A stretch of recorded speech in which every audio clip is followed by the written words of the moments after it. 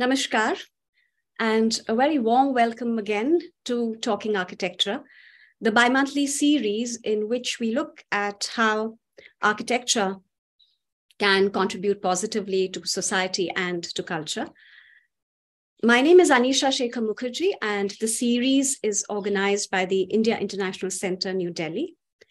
This is our 10th session, and in the previous 9 sessions, recordings of all of which are available on YouTube, we've heard about and spoken about philosophies and practices of architecture in India that lead to thoughtful and considerate built environments that are a response to where they're situated, those who inhabit them, those who work in them.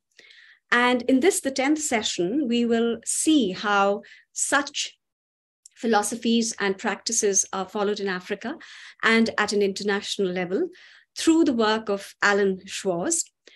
Allan's life work, the Mezimbite Forest Centre, which he set up in 1994 in Mozambique's Miombo Biome, is a unique grassroots-based forest management system of conservation by design, where they craft usable art in the form of high quality and sustainable forest products as an antidote to what he calls the destructive neo-colonial economics that plague our forests. Allan came to this career having taught a program at MIT, CAVS, titled Design with Nature, and having nursed the concept of cradle-to-grave analysis in design through its infancy, based on a successful practice as an artist, craftsman, architect, and environmental designer. He frequently guest teaches on environmental and social issues and responsibilities of architects, planners, designers, and makers at many international institutions based on his rigorous practice at Mezimbite. Allan is an elected Beautiful Soul Africa Fellow and Ashoka Fellow.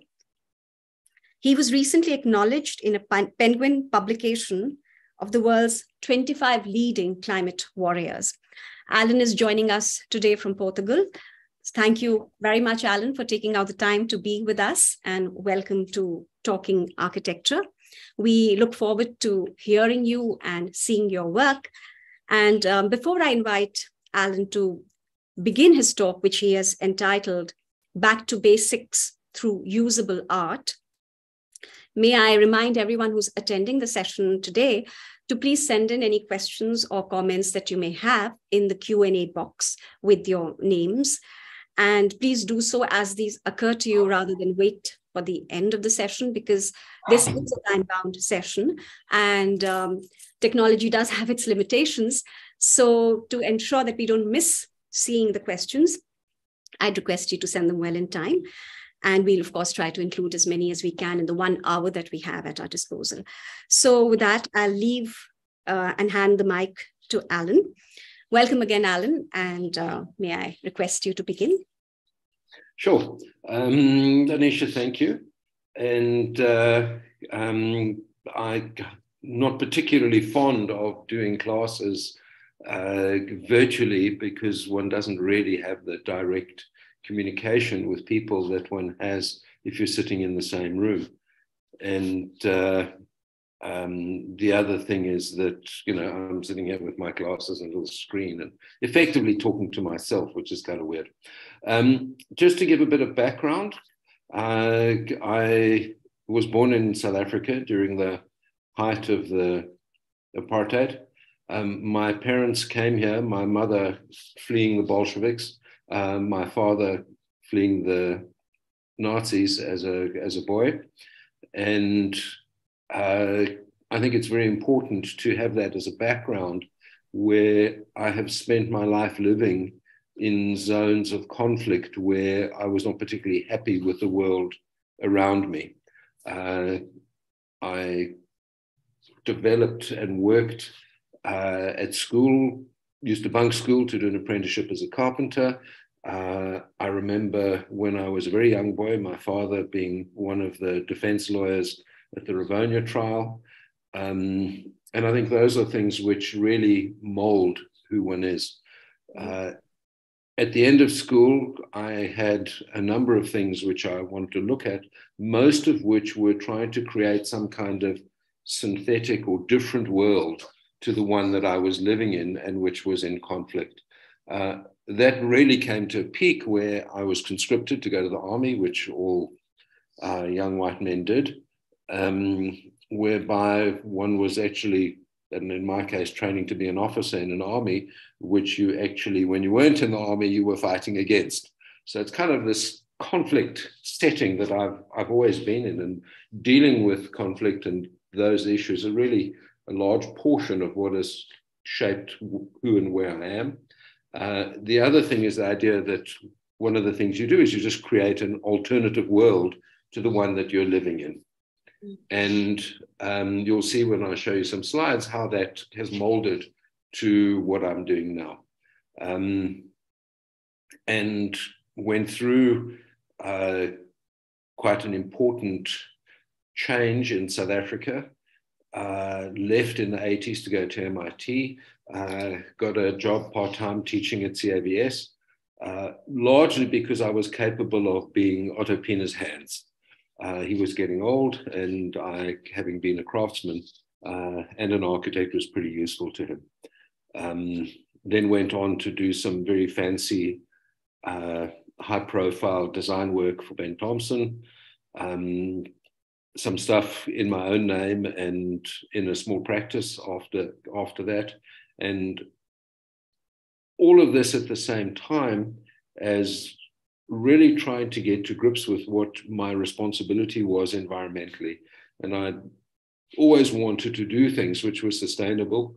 I was involved at the beginning of the whole conceptualizing of cradle to grave analysis and using that as a tool to understand sustainability and responsibility. But I found that most of that, and we're talking 35 years ago, was absolute bloody nonsense. It was all thumbsuck, and I desperately wanted to do it for real. And I happened to be doing some work for a fancy resort client when the Berlin Wall came down, and with it, the collapse of the Soviet Union, the support systems of the Cold War all fell apart. One of the consequences of that was that Mozambique, their civil war came to an end, and it was possible to go there. Mozambique is significant to me because as a boy, the wood that I used as an apprentice came from there. And it is dryland tropical forest, which produces some of the most decorative and some of those high-performing timber in the world. So that's really the background of what it is. And we'll go through what I did. A lot of bling in the work that I did, a lot of image, and not very happy with it. And almost all of it was to support lifestyles which I consider to have been rather parasitic in terms of its relationship to the planet. I found myself in Mozambique, I say just after the Civil War ended, rediscovered the timber that was there and went to look at it. I'm going to change the subject a little bit and to get to the next piece. And that is, what do we do when we go on holiday? And one of the wonderful things that we do on holiday is we go to markets. And we never shop at markets. We all shop online these days. But in markets, what's really nice is you have this direct relationship with the person who's selling the product. And farmers markets, you can even have direct relationship with the guy who's growing your vegetables. And those are wonderful things. And that direct relationship is something which I think is very, very important in the process of designing things. That we cut out all this middleman nonsense. So we just get back to what it is. And one of the most important things we look at is we look at relationship. And we look at relationship between ourselves and the people around us, between ourselves and the things that we consume, and very importantly, between ourselves and our cosmology, what goes on around us, what our belief systems, our way we relate to the environment, to our history, all of that comes into our cosmology. Now, the other thing that we do on holiday, which is when we actually become who we are, is we go to museums. And very often we'll find ourselves looking at a bunch of old pottery and discarded stuff that some other culture threw away a couple of thousand years ago, a couple of hundred years ago. And through those broken pieces of their society, of their artifacts, and very often in their ruined buildings, we're able to reconstruct what their culture was and what their traditions were, what their lifestyle was, and in many cases find these things quite wonderful. And we discover marvelous relationships, particularly the one between people and their cosmology and their individual relationships to that. Now, today I think of it and I look at the things that we throw away and imagine an archaeologist in a few hundred years' time digging up my garbage heap and trying to reconstruct the society that I was a part of. And to be quite honest, it's embarrassing. It really is. It's horrible. And I think that that is something that one has to think about very clearly when we're doing stuff.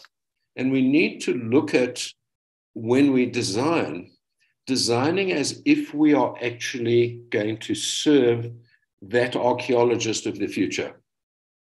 And I'm prejudiced because my daughter's studying archaeology, but that's besides the point. Okay, so those are some principles which we start to look at. And when we look at those things and we start to look at even what our art is, and I recently had a massive argument with a curator of a museum in South Africa about African art. And we were in this brand new award-winning museum in Cape Town. And it really is quite wonderful. It's got great paintings all over the walls. And he was saying how terrible it was that a bunch of white guys had always appropriated African art as part of their stuff. And I said, well, yeah, they did, so what? That art is about learning from each other. It's a relationship thing. It's wonderful. I don't see it as appropriation. I see it as learning from each other. And I said, but at the same time, you're not looking at the fact that all of these beautiful paintings here are European studio art, which just happens to be painted by Black people. I mean, it's BS. And it's not actually derived at all from the art tradition of the place. And the art tradition of the place is actually making usable things in a present and gorgeous way, which links one to one's environment. So I think it's important to look at, when we look at the pictures, which I'll show you in a minute, of the artworks that we're creating, that we're looking at artworks which are both usable and which reflect what their use is, just because they're effective objects and usable objects, but their purpose is also to communicate our relationship with each other and with our cosmos. And that's what makes them and elevates them to art. And I think that's something which is very important in the way in which I work. Now, part of that connecting to the cosmos is a search for meaning. And the search for meaning, and I've spoken about connectedness quite a lot, but there's also just basic responsibility. And in the tradition that I come from, on the first page of the book of Genesis, which is the beginning of the Bible, it basically, a few lines down, when humans are made, it tells us what our job is. And our job is we're placed in the garden to tend and to keep it. The modern translation says dominion, and dominion implies domination. That's a crappy translation. The thing is that we tend and we keep the garden. Our job is to look after the place. And I think that's another piece which is very influential in how I'm doing it. And then the last thing is an issue about leadership. Already people have asked questions, and one of the questions was about how I deal with the patriarchy. And the reality is, in Mozambique, the term for boss is patrão, and it's very often confused with padrinho, which means godfather. And as the boss, and it sounds patronizing, and it is, But as the boss, you have responsibilities to the people who you work with. And when you establish a project, you have a responsibility. And I delineate between what is alpha male leadership, that's the traditional patriarchy, and omega male leadership. And that can be defined in the way in which you serve food. In the alpha male system, the alpha male, the male lion, doesn't do very much work in terms of hunting, but he eats first.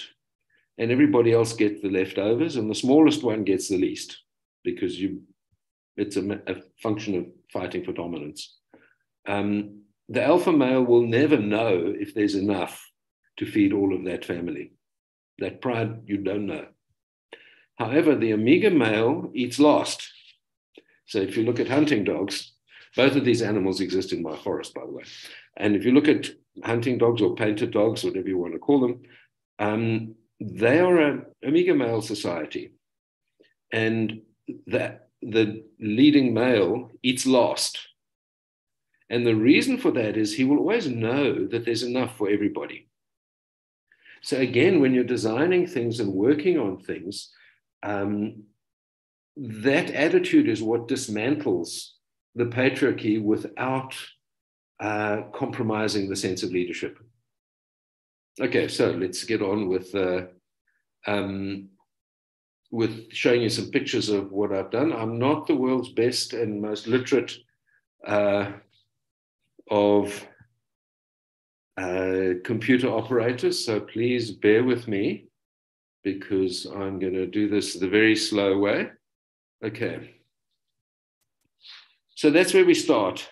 I spoke about creating other worlds, and this was a stage set for a corporation which made knitwear. I did this, I think I was 20, and designed and built the set. And the whole idea was looking at the aspirations that one may have to a different world, and the idea of creating a different world. But at the same time, this is as corporate as you can get. Okay, let's go to the next one. Just for fun, this one is, that's one of my neighbors right now. And he's symbolizes the kind of clients that we used to have in that corporate world. You may or may not find that amusing. I do. Then we hit a massive decision point in Mozambique, which was a cyclone 3.5 years ago. These are actually Portuguese firefighters. We provided them with the logistic support to be able to do the work in my neighborhood, and these are my neighbors. So we had a massive break point where an enormous amount of stuff had to be rebuilt. And that has a very big influence because it allowed me to show how using much more humane design systems, working with people, just with what we've got, to actually get into a better position and better life. And then, okay, let's just open this, it's a bit slow. And so I get involved in a whole lot of projects related to education, and the building here is to house an environmental education center in Gorongosa National Park, and it's built entirely of materials that are sourced on site or very close to site, with the exception of a little bit of hardware. And yeah, so we go through that. Also linked to education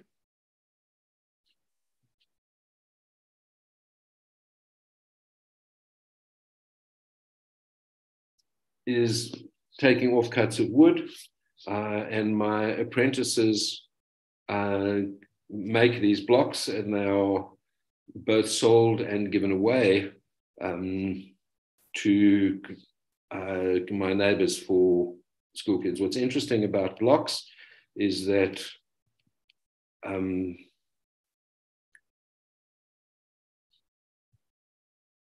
there was a wonderful survey done in the United States where they interviewed all of the mothers of very, very successful tech kids, and those very successful tech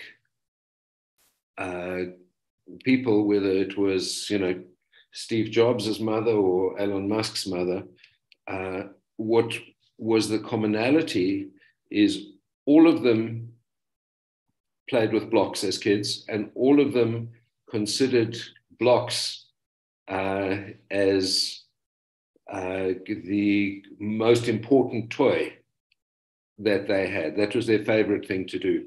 What was also interesting is we looked at some blocks which I had sent to the United States to a friend of mine, and she teaches gifted children.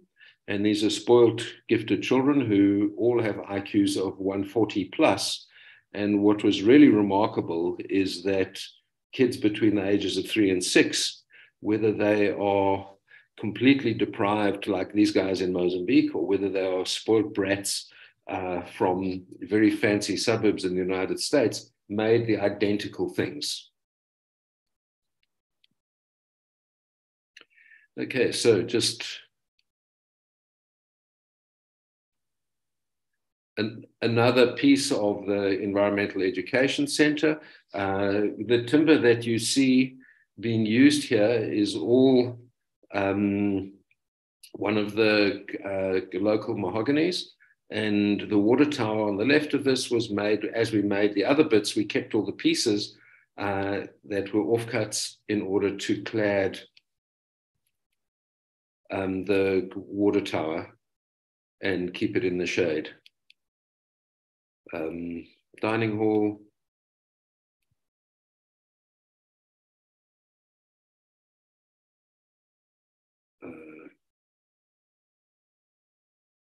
Classroom. What's quite fun when you look at this classroom is the length of timber we could get wasn't very big. So we had to put in columns to reduce the span of the timber, and basically built the sort of tree-like structure, which is effectively functions like an inverted truss, to be able to use smaller sizes of timber to get a bigger span. The other thing which is quite interesting, if you look at it, is at the bottom of the windows on the right-hand side of the picture, those are all vents. At the top left-hand side of the picture, you'll see another vent. The orientation of the building is such that that actually sets up some pressure differentials, which sucks the cooler air from the one side to the building on the other, and gives you some ventilation. Another little piece of it, doing washing, or should be doing washing in the rain.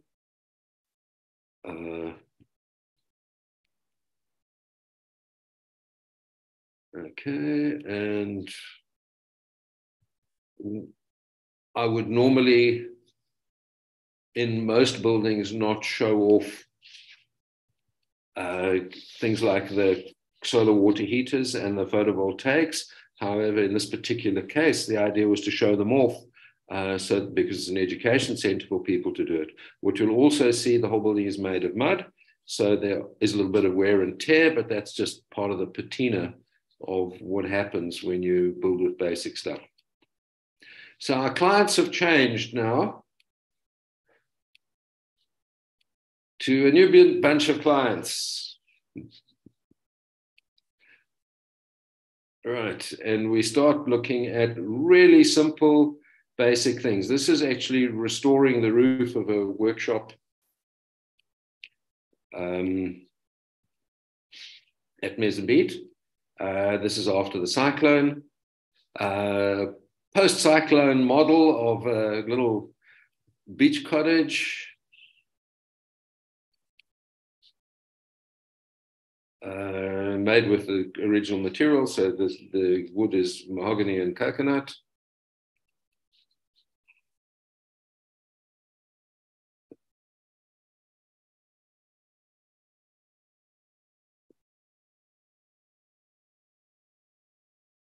Yeah, a very fancy door.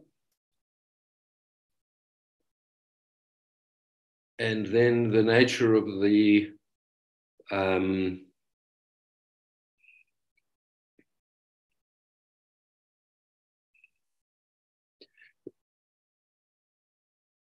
that's not coming up. I'll just go to the next one, forget it. And the nature of the buildings start to change. These are not working.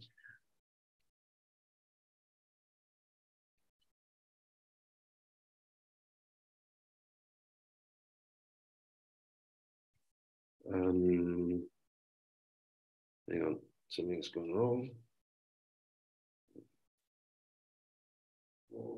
Yeah, okay, we got it right.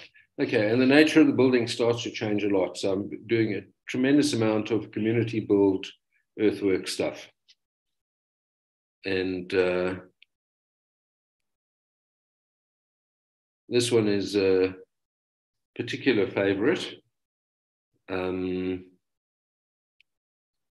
where we actually have everybody involved get involved in a big dance, which is actually compacting the soil for the floor.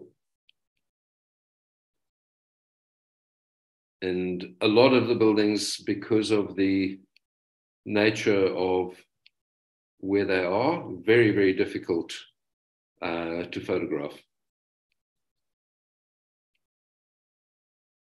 But when you look closely at them, with some quite nice detailing,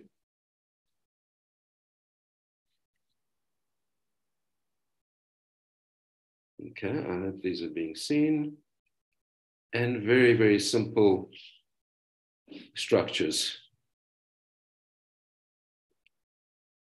It's a water tower. This is quite interesting, this one.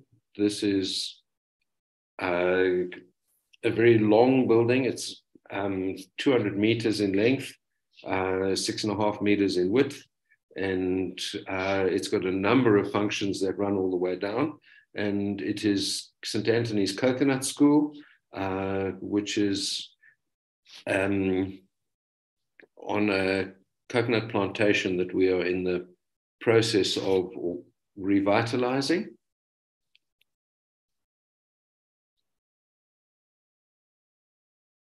And it's entirely built out of the moribund coconuts, which are no longer producing and being replaced. So as they get cut down, they get turned into timber. And you'll see there's a sawmill sitting there, and that sawmill is actually producing the timber for the construction that is going on around it. Beautiful. And that's some of the buildings that are there. You can see we have a couple of little photovoltaics on the roof for nighttime and for charging cell phones and computers. You'll also see a little solar cooker sitting there. So it's something which is really, it's in the middle of nowhere. So, you know, you want energy, you got to generate it yourself. It's a fun place. What is also interesting here, this is one of the workshops within it, is we've generated and developed a whole lot of products which can be made with coconut timber. And if you look at it, that is one of the very first women apprentices. And that's kind of a significant thing in an excessively sexist place like Mozambique. We also do some pretty functional stuff. So that's a storeroom, egg boxes. The egg boxes actually make up the structure of the wall. A roof is shoved on top of it. Incredibly simple and direct. The relationships of structure to use are about as direct and as basic as you can get.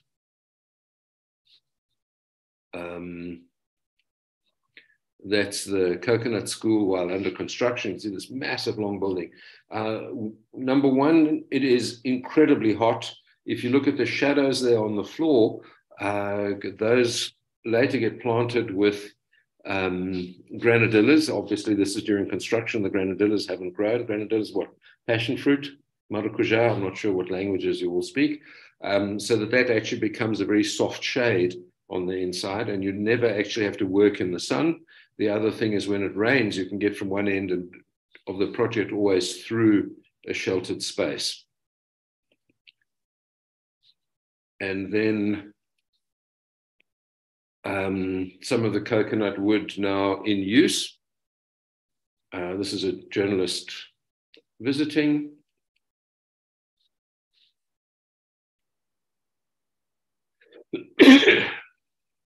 A very simple cabin.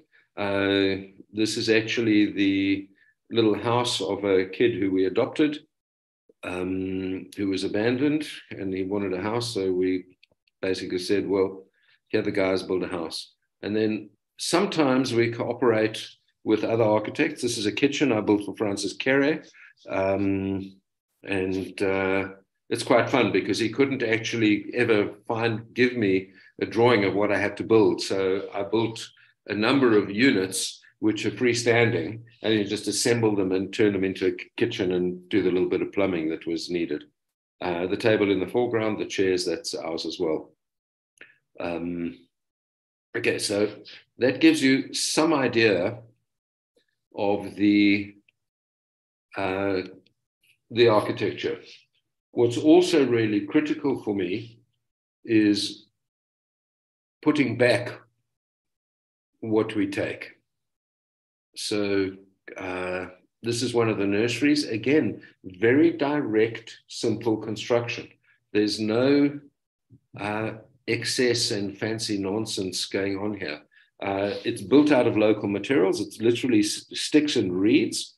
And the other thing you'll notice is that there are benches there, because if you work in a nursery and you're bending down and these plants are all on the floor, you're really going to have a sore back at the end of the day. So we grow stuff. We don't only grow trees, we grow vegetables, and we farm. So we make things actually happen.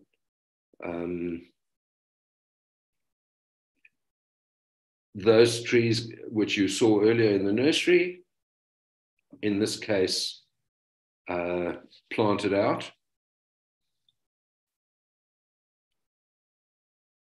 And in some cases, planted in support of agroforestry, which is what we eat.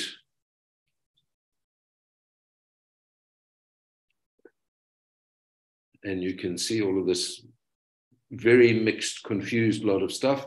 And messy is diverse and resilient and substantially more productive than not messy.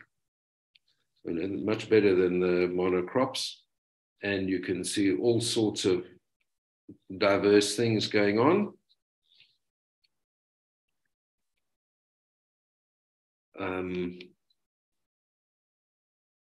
And collecting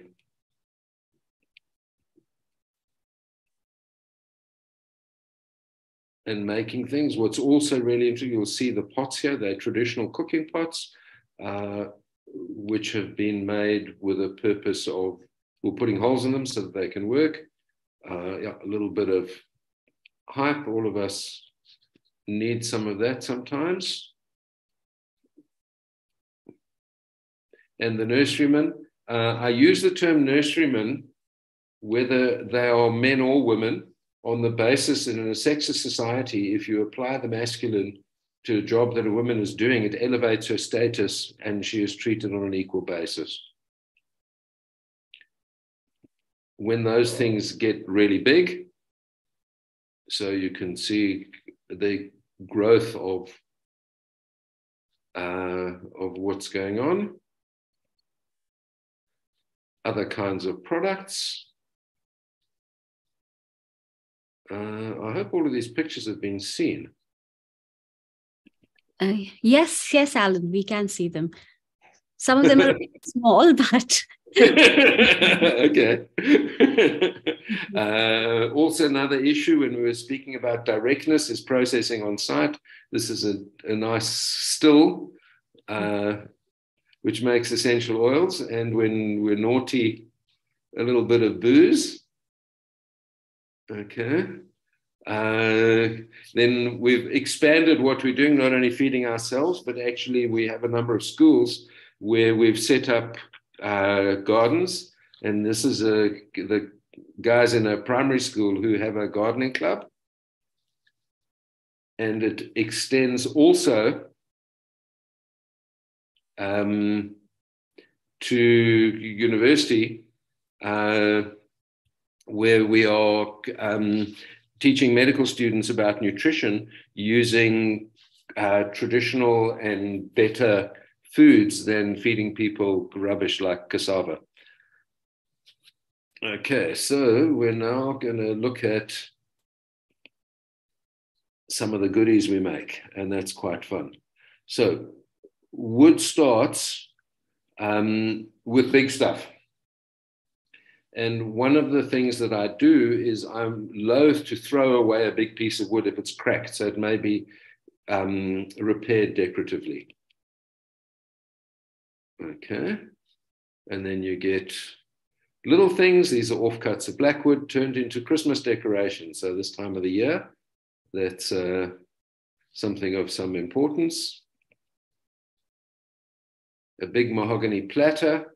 To give an idea of that, that's about 60 centimeters in diameter and is used as a server. Branch wood and small waste bits of wood turned into mortars and pestles. You'll see they're effectively two different styles. The tall one being used for smushing garlic and wet things, which splash about, and the lower, wider one for grinding up spices. So it's two different traditions in a kitchen.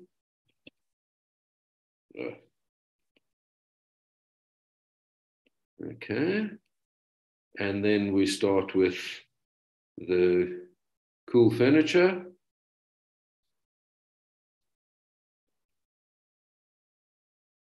And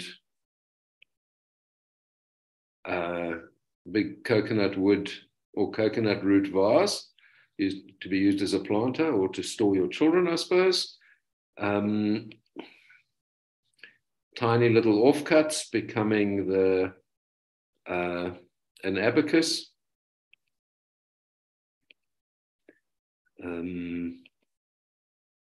Other forest products, those are palm adapted forest products. So that is soap, fancy expensive furniture, games, another tabletop, some turned wood, from little ones to very big ones.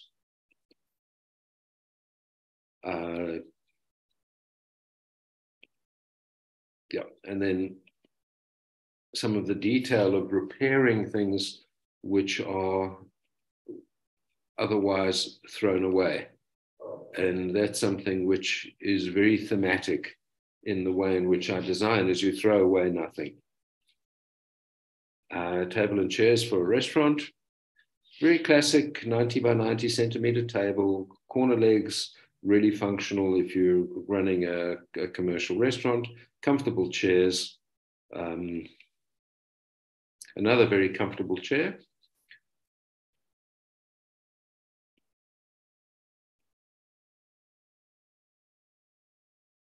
Garden furniture. Again, with one of the, oops, we've got this wrong. That's one of the women. She's a senior apprentice. What's actually quite fun is she assisted in making that, and it's the first time in her life that she's actually seen and sat on a pool lounger. Another piece of waste which is quite fun is the let's push this to the side, you can see it. We won a design award, and the design award was to actually design and make the awards for IFRA, which is the International Union for Forest Research. And it's got 9 little pieces, and it sort of vaguely resembles an Oscar, but each piece is a very abstracted profile of a part of a tree or a person, and those are loose, so you can rearrange them, so everybody will always get a unique award to them. A little box with 2 vegetable ivory necklaces, vegetable ivory, and again, a little traditional box.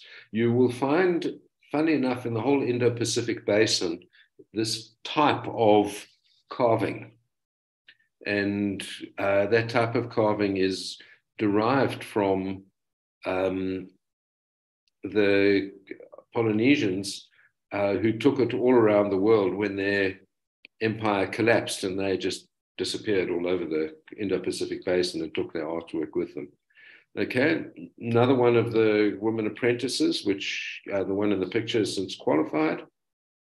Very big table, again, that very iconic mending and using of things.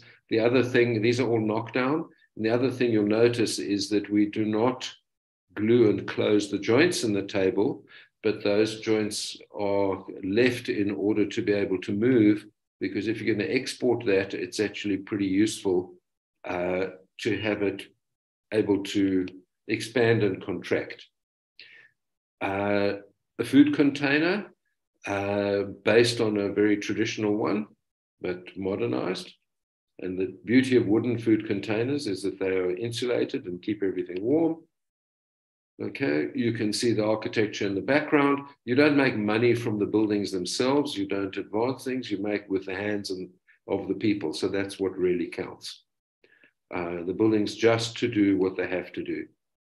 Okay, well, it's not pitched up the right way, but this again is this whole process of inlaying and decoratively repairing things, which are pretty special. And the guy to do that is quite a long apprenticeship to get to the stage of being able to do it. Smaller pieces turned into high craft goods, more tables,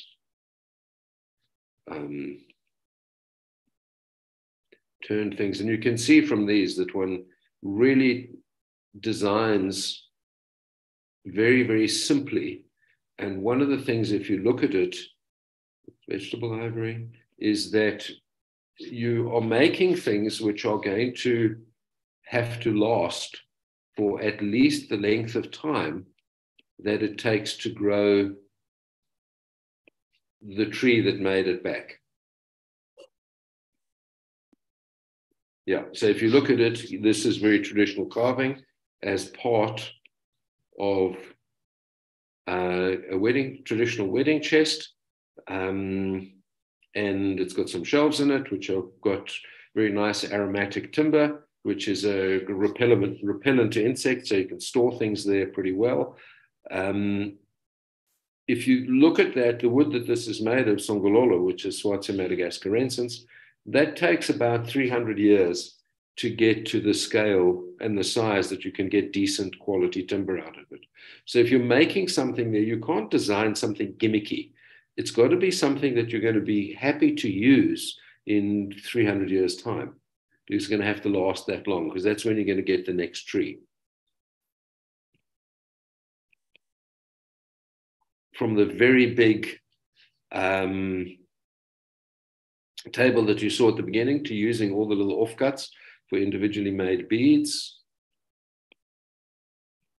a ring, kitchen cutting boards, single piece. They really are the Rolls Royce of cutting boards.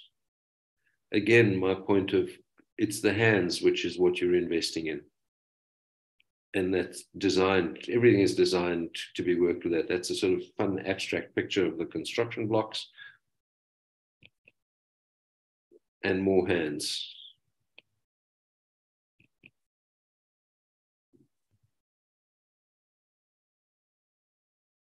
And looking at more complex products, whereby you're not only doing the raw material in a place, but you're actually refining it. So that's making soap. So one of the things that we have is we don't actually sell any raw material. It's a business which works with wood and forest products in order to incentivize looking after the forest. And all of those things that are made, it's to sell a finished product. It's not to just make a quick buck. You can see some of the process of that, and process, I say, and the ritual of making is very, very important in the design. And when you look at the cradle to grave analysis of it, that becomes even more valuable. And the mark of the craftsman that you see in it, and his hand is always evident, which also adds quite a lot to the meaning of what you're doing. That's me actually doing some work for a change.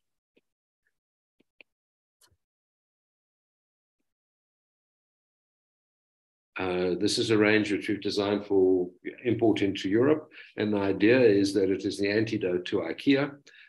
We are able, with lesser known species, to supply in Europe at the same price as IKEA, solid hardwoods, much higher performing, obviously substantially more durable. The design is a matter of taste, but it's at the same price as what IKEA is able to do, something that's real. Recovered hardwood, and then just a reminder of the architecture and the things that go into it. I think I've probably gone much over the time, so Anisha, we should probably look at some questions. Yes. And then maybe 2 seconds at the end to do a summary. Yeah, sure. Yes, thanks. How do I get out of this?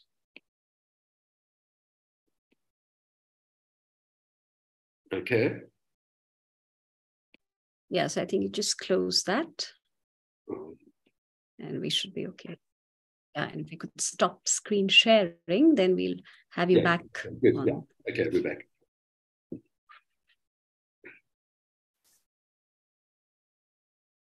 Okay. Yeah, good.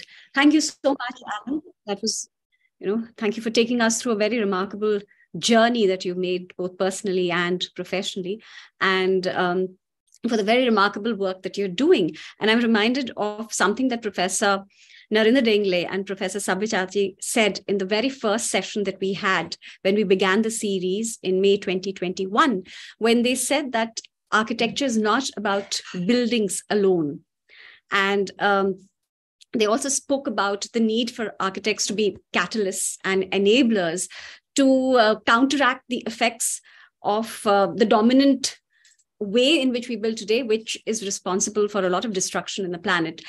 So much so that they actually said that architects are being trained as agents of destruction, which might be a rather extreme way of putting it, but it is true that in the mainstream way of doing things, we moved so far away from, the ideals of shelter and happiness and security and being grounded in the environment. So thank you for showing how that can be done with such finesse and frugality.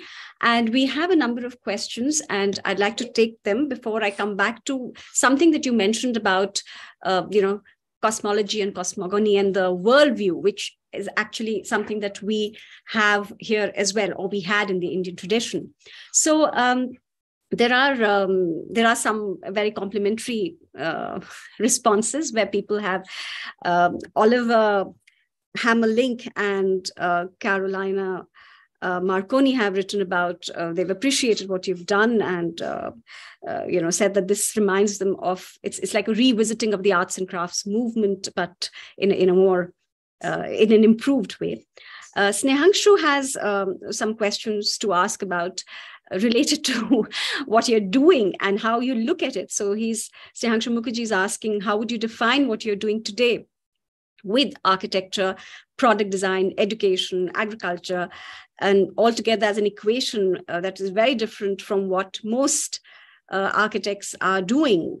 So that's one question. And related to that is the economy that you've established, how does it link to the local community and to the larger economy of the world. So if you could talk about that. And then, also related to that, there's a direct question by Simon. How do you sell the work you make? so let's deal with those first, and then we'll come back to. Well, let's do the economic one. Okay. The first thing which is really important economically is that I live and work in probably one of the poorest places in the world, and it has an economy which has remained, even though it has 46 years, 48 years, I forget. It's 48 years, sorry, of independence. It remains in a neo-colonial economy, and in fact, even worse in terms of that neo-colonial economy than the colonials were. And that is that it is entirely resource-based. So whatever it is that is there that is of value, if it is minerals or if it is agricultural product or if it is high-value timber, it's harvested. The only investment is in infrastructure to take the stuff out, and it is sent to a manufacturing country, usually China. Now, if we look at that, the amount of money which goes into the community, and I did a study for the World Bank, it must be 10, 12 years ago, where we compared the amount of money that is earned at Mezimbite with the way in which the resource-based economy works. And at that stage, per cubic meter of timber exported, and that was exported in logs, which incidentally was illegal, but nobody paid attention to that. Members of the community received $17 in their hands. That's how much went into the hands of people who actually lived in the forest. It should have been slightly more, because 20% of the tax on it should have been returned to the forest and to those communities, which never happened. At Mezimbite, the same cubic meter of timber puts just over $2,000 into the hands of people. Because a lumberjack earns the same if you're working for me or for some political kleptocrat selling to China. But that is only one of the jobs. And, when you're doing high quality craft, then you earn massively more. And then you have all the support things that go into that, which make massively more stuff. So that's the first piece of the economy which changes. The other piece is that you create a circular economy within your community. So if, for example, somebody earns by making a wooden bowl, $1, and he earns a lot more, but let's just take the theoretical thing of $1. And he takes that dollar and he buys bread, which is from flour, which is imported. That dollar leaves the community. If, however, he buys his staple in the form of maize, which is ground within the community, a second person has the dollar. And the guy who ground the maize has spent his dollar on the guy who makes the cooking oil. And the guy who makes the cooking oil spends his money on the guy who grows beans. And the guy who grows beans spends his money on home-brewed booze. And the guy who does the booze spends it on a local hooker, who spends it on buying food for her kids, and blah, blah, blah. All of that goes around, and very quickly, that dollar can go through at least a dozen hands. So the $1 that's entering the community actually becomes $12 of economic activity. And that really is why you look at different economic systems. You want to keep that circle within the group working to develop that group. Now, that's a very valuable concept. Part of that concept is you actually also have to make things, when you're making fancy wooden product, that can be consumed by the people who you're employing to make them. You can't disrespect people and say, you're slave labor. You're child slave labor in Pakistan or Bangladesh making clothes, but you can't have these clothes. You've got to have the handoffs, which are donated, by some European country to clothe the poor kids who are sitting in Bangladesh. I mean, it's unfair, and it's also economically unsound. Yes. So you have to treat everybody not only as the unit of labor, but actually as a human who's going to consume all this stuff. Then you have the next issue is the cost of a value chain. And I see in the typed questions, there was somebody who said, how do we manage to sell against IKEA with a very high value product when IKEA has all these advantages of industrialization? Well, I'll tell you, it's very simple. Our value chain is intelligent. We cut the trees down in the forest. Okay, we turn them into fancy furniture in the forest. And we only transport the product that is going to be consumed. Now, if you take the IKEA chain, it goes in logs to China. It's sawn in Tianjin, but it's processed in Fujian. Okay, now if you just take from log to sawn timber, if you're dealing with the wood that we have in Mozambique, you have a yield of 20%. So you're actually transporting 80% of your product to throw it away. Now that's a massive cost center. Now bear in mind, when you take a plank and turn it into furniture, you know, the best furniture makers are wasting 50%. So it's, again, half of what you're transporting, you're throwing away. You know, and so by the time you actually get to the end of it, it's only 5% of what you've actually cut down that is going to end up in the hands of your consumer. And you've transported that 2 or 3 times around the planet. Now, if we only transport what we're going to consume, we've reduced the transport footprint of that by 80 to 90% easily, if not more. And that has a massive cost. Now, adding all of these things together, you then look at not only the cost of that, but you put every step has a markup.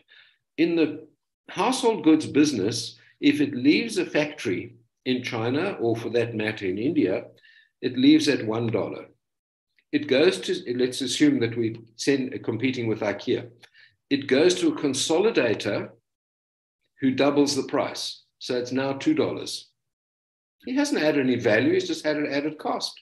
The consolidator then exports it to an importer and who doubles it, it's now $4.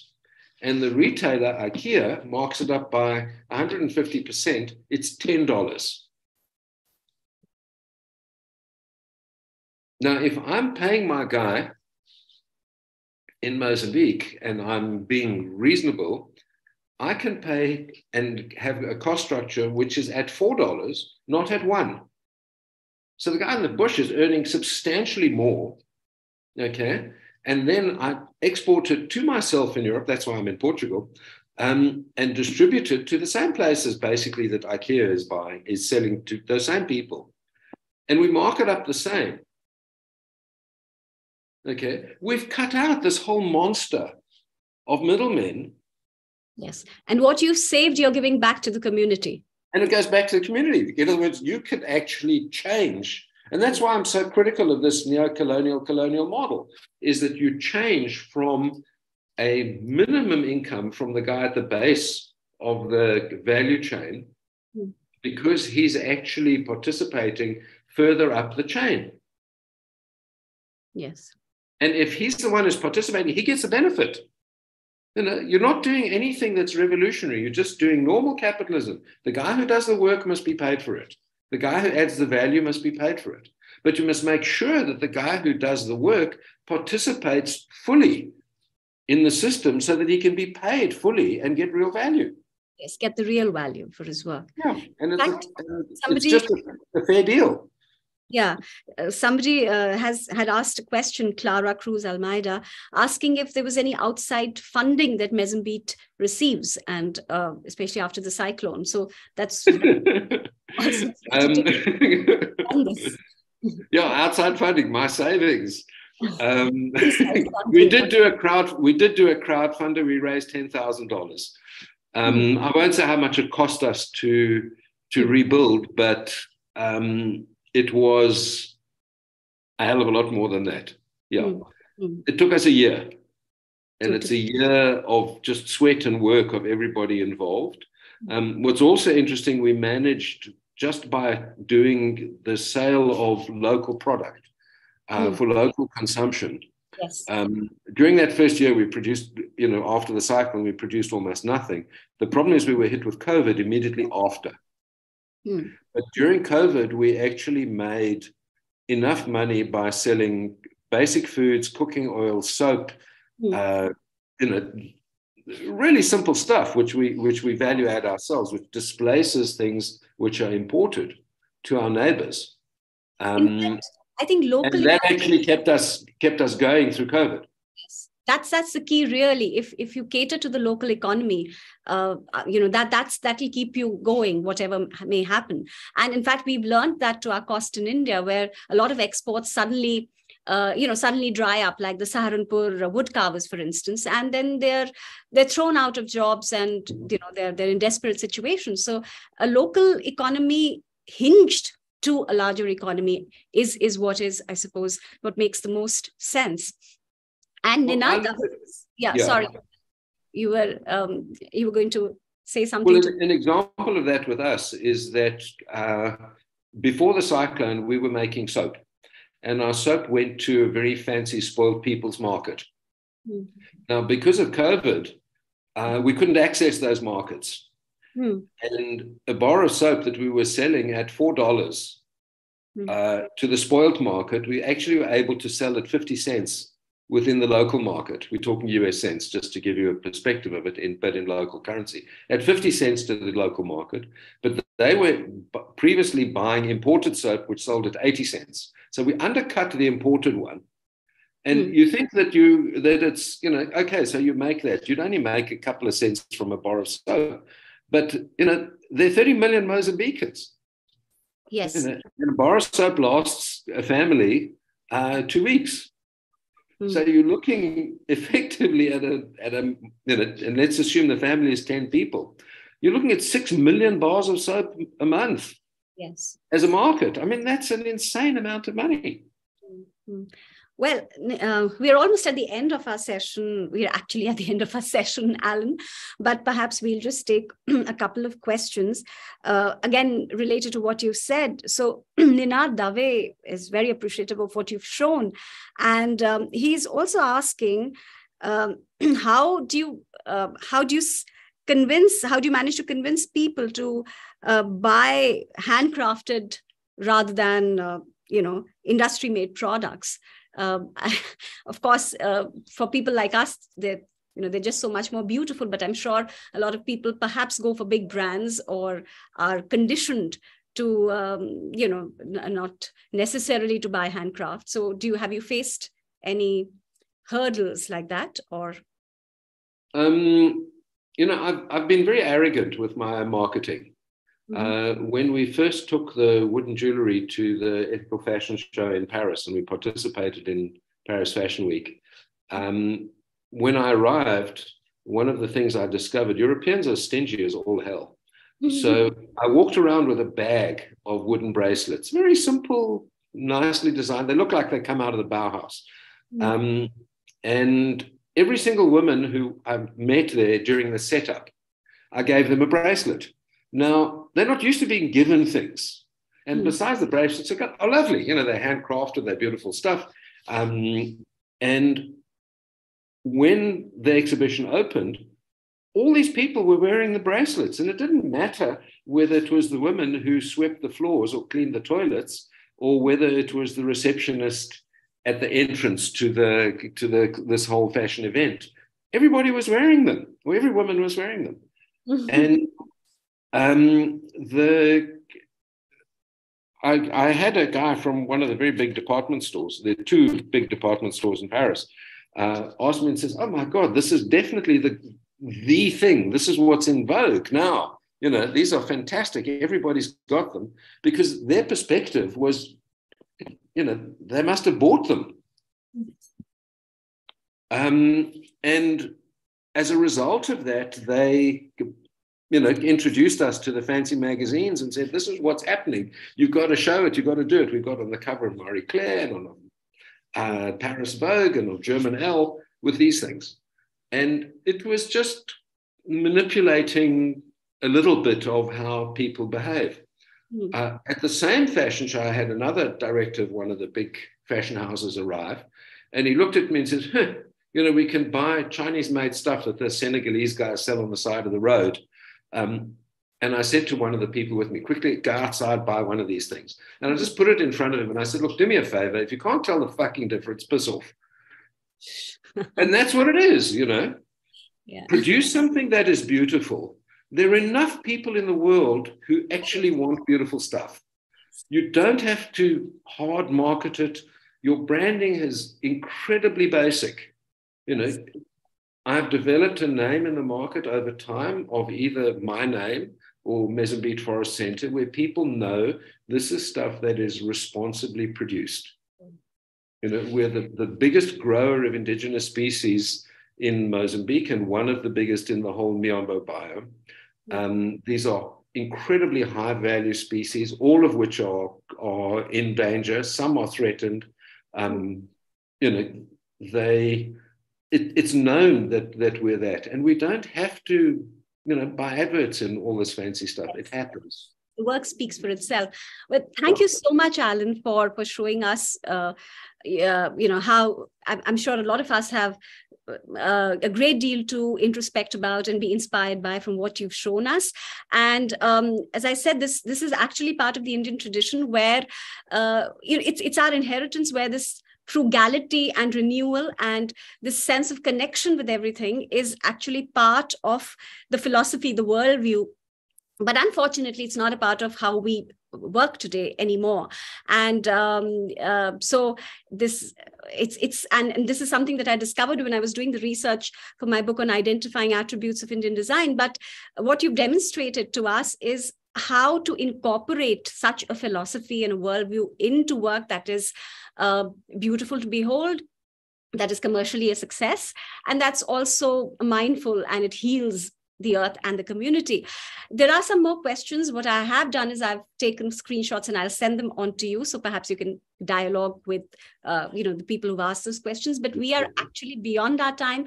And with much regret, we'll have to end the discussion for today, though we would have liked to have, had more questions and had you answer them, but we can't. We're sort of beyond our time. So, but I do hope that there is what you're doing is also affecting other people around you. So in Mozambique, of course, perhaps there are other initiatives in your wake, and I'm sure there'll be other initiatives perhaps on behalf of all the people who are watching at whatever level. So I do hope so. And thank you again.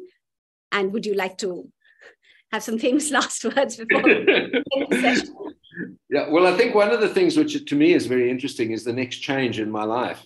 Mezimbite is now a mature project. One of the beauties of COVID is that it taught me that, or it showed me that I had actually taught people well enough to become redundant. Yeah. So the next step is actually setting up and helping other people do the same. So we have a nascent project in Ghana. We have a nascent project in Zambia, and we was negotiating with another one in Ethiopia. So yeah, basically the same principles of just, if you look at it in Yiddish, which is, sort of tribal language, just be a midge, Just be a midge. I see. Means a human. Oh, okay. Yeah. Yeah. Just be a decent human. That's all, All that it takes. So let's pray for everybody to be decent humans. Yeah. And thank you so much again, Allan. And we'll hope to continue some other time again. Thank you. Okay. Thank you.